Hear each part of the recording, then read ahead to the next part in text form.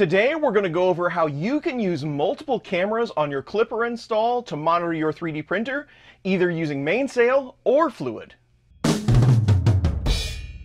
What's up everyone, Chris here. A couple of weeks ago my buddy Dave Wilson said he was having problems setting up multiple cameras on his Klipper install. I don't know if he was using Mainsail or Fluidd, but we're going to take a look at both. And if my buddy Dave has a problem, then it's my problem too. So today I'm going to walk you through all the steps that it takes to get multiple cameras set up using Fluidd, Mainsail, and ultimately Crowsnest. Crowsnest is the piece of software they use to serve these camera streams. It's not very difficult to get all this set up, but if you don't know what you're looking at, it can be kind of confusing. But we're going to get all of that solved, and you should be able to use multiple cameras to monitor your 3D printer. So let's head to the computer. So here we are back in Putty. The first thing we need to talk about is Crowsnest. It is the add-on that makes it easiest to add cameras. It keeps track of all this, and it works for Mainsail and Fluidd. But you have to get it configured just so.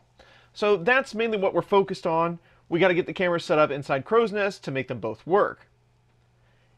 And as we talked before, with our MKS board install, we use the MKS user ID to log on. For this board, it's MKS password maker base. That's what we just did. If you do an ls in that home directory, MKS home directory, this is where your Klipper install is, including your Crowsnest install. Now, from MakerBase by default, they do install it. The easiest way to install it, if you don't have it, is hopefully you use KIAHA to get Klipper installed. If you cd into KIAHA,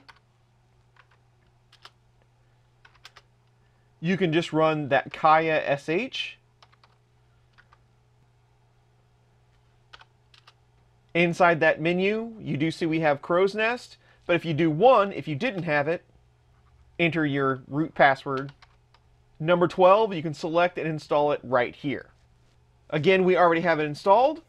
If you didn't use KIAHA, you can install it manually. It's not that big a deal, but KIAHA makes things a lot easier, as I've described before. So we'll exit out of here. I will leave a link to this page, but this is the command set that you need to run to install Crowsnest by itself. You just changed your home directory, run the git clone command to download the Crowsnest project, change into directory, and then do the make install. That'll get it installed, but you do need to update your moonraker.conf file to add all this information so that it utilizes Crowsnest. No matter if you had Mainsail or Fluidd, to update that file, all you'd have to go into the front end, go to configuration. You should have moonraker.config here, and just add in that Crowsnest information right here in this file, just like they show you here. And then you'll be good to go. Since we already have Crowsnest installed, either by KIAHA, it came with the MKS board, we can go ahead and move to the cameras. So let's see what cameras Dave has that we need to get installed. So these are both USB cameras. I believe Dave said he just got these off of AliExpress. They're very inexpensive. He's printed this housing for this one. You can see it's just on a PCB, and it connects to a USB cable. And then he's got this smaller one. I'm guessing he wants to look at the nozzle while it's printing, something like that. It's just on a PCB. Both of these should work, but we need them to work together. So let's just start with one camera. Let's start with this larger one here.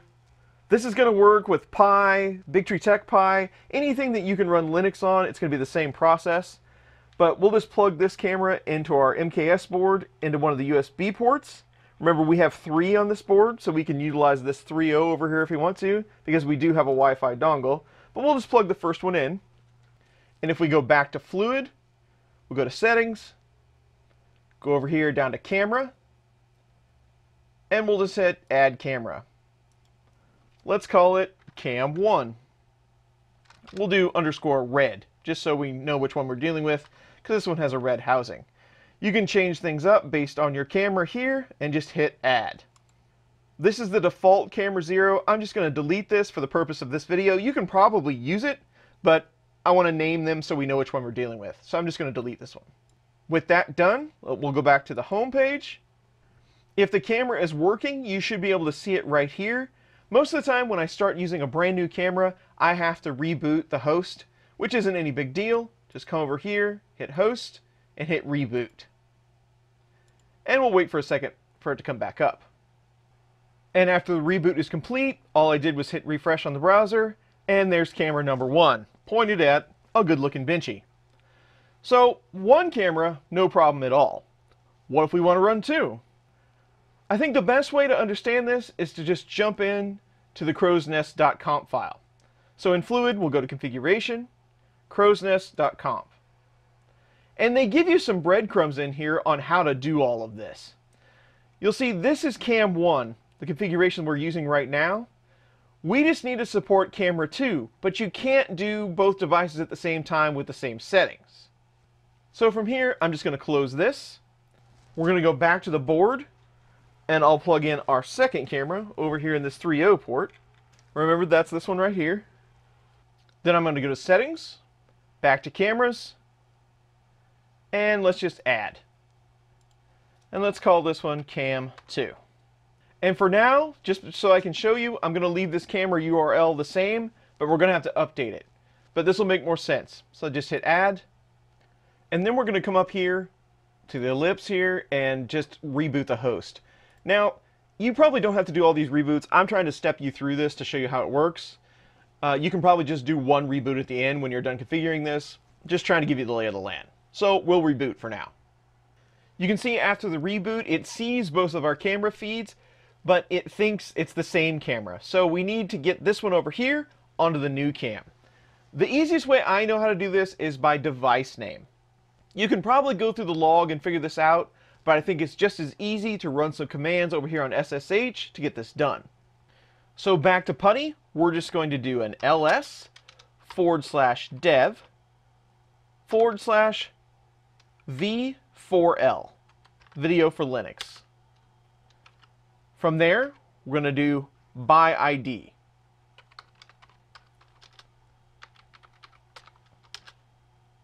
And here's all the cameras we currently have plugged in. If you don't know which one's which, you can unplug them and just rerun this command. So let's unplug one of them, just so I can show you the difference. We'll unplug camera 2 that we just plugged in, and I'll rerun the command. So this one is the first one, the red cam. So we'll just remember that. We'll plug our camera back in, our second one. We'll rerun that command. And there's our second camera, this icy spring camera. So to make sure that you keep these separate, here's what I would do. Take this index 0, you don't want index 1, that could be a different stream.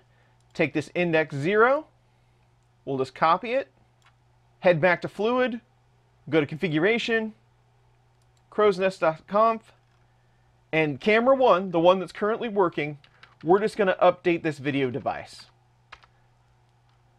Dev v4l/by-id, and then we'll paste in that camera name. You can set the resolution based on the camera, the frames per second, whatever you need to. You can also change up the streamer. MJPEG works for me, sometimes Ustreamer works better, but you have choices. Also remember, this camera's on 8080. Now what I'm going to do is take this whole thing, I'm going to copy it, and I'm going to paste it down here below. We're just going to call it camera 2. And this time we're going to put this one on port 8081. Notice up here it tells you which stream you're acting upon depending on what port you use. So remember, we're going to use webcam 2. We'll see that here in just a second. 8081, and we need to update this device name. So I'm going to go back to PuTTY. I'm going to get our second camera device name right here. And I'm just going to update this line. It's exactly the same, just the different camera name.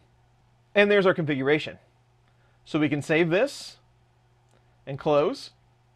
And then we'll go back to Settings, Cameras. And like I said before, we have this red cam. It's good. We've already updated it. We know which device we're pointing at.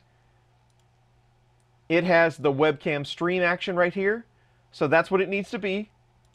The second one, however, we're going to edit that. We're just going to put a 2 in here and then a /. So it uses the other stream that we just set up. And we'll hit save. Back to the dashboard. It can't see that second camera, but a reboot is going to fix that. So one last reboot to bring it up. And there's both of our camera feeds good to go. You can see them both at the same time, and you can do this with a handful of cameras if you want to. Just be careful. The capacity of the CPU, all that makes a difference. It might start to get a little laggy if you add too many streams. So there's that in Fluidd. You can do the same exact thing in Mainsail. You can see right now in Mainsail, we don't have any webcams.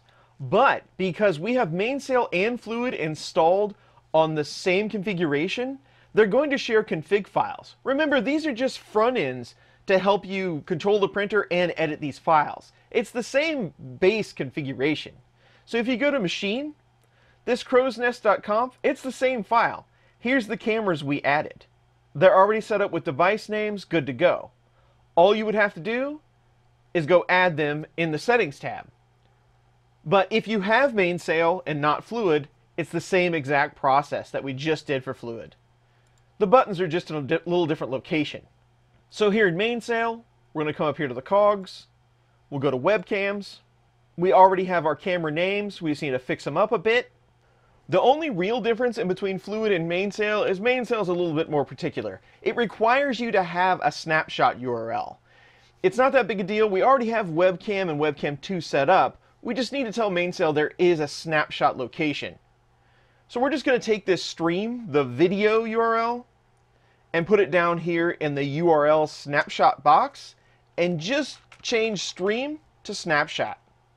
And we'll hit update webcam, and then we'll do the same thing for cam 2. Just copy it, paste it down here, change to snapshot, and update. With those updates, we can close this, go back to dashboard. With a quick refresh, we now have our 2 camera feeds just like we did in Fluidd. Just a little tweak here to get Mainsail up and running, but it works almost exactly the same way. And that is how you can do multiple cameras with Klipper, Mainsail, and Fluidd. Hopefully this helps monitor your 3D print. So there it is. Now we have multiple cameras for monitoring our 3D printer with our Klipper install, whether we're using Mainsail or Fluidd. Again, it's not a really difficult process to get it set up, but you have to know what you're looking for. Plus, being able to get those device IDs, that really helps separate them, so it's the same way every time, no matter how you plug them into your board. Also, there's a lot of different options here. We used MJPEG Streamer as the encoder today, but you can also use different ones. I've had luck with Ustreamer, but you can change that up based on the board you're using and maybe the cameras you're using. It might like one or the other. Lots of different things you can do, but this should be the base install to get you up and running. So, hopefully this was helpful. That is it for today, and I'll see you really soon on the next one.